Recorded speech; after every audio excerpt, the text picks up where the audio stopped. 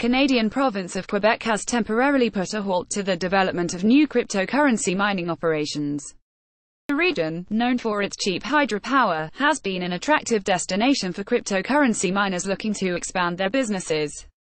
Yet on Friday, Canadian newspaper Les Affaires reported that operators tied to utility firm Hydro-Quebec are turning down new clients, in part due to the demands placed on the hydroelectric dam by existing operations. Quebec's Minister of Energy and Natural Resources, Pierre Moreau, said cryptocurrency mines require a lot of energy, but only generate a small number of jobs when compared to other factories, such as those which refine aluminum.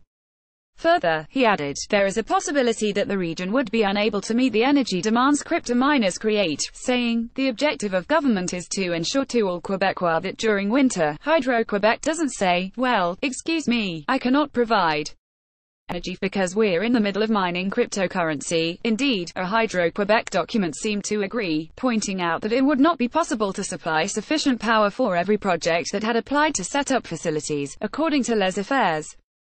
The plant had received applications for projects representing many thousands of megawatts in the last few months, according to the news service. Officials are now working on new guidelines for cryptocurrency mining facilities. Once these guidelines are complete, authorities will begin considering applications again. Editor's note: some statements in this article were translated from French.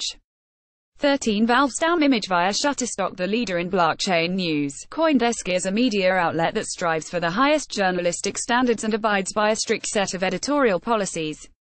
CoinDesk is an independent operating subsidiary of Digital Currency Group, which invests in cryptocurrencies and blockchain startups.